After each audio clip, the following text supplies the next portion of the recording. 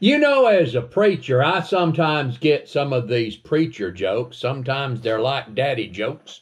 Some folks enjoy them, some folks don't. So you can either fast forward or stop this right now. There was a cattle rancher who had a dog, and that dog did amazing things.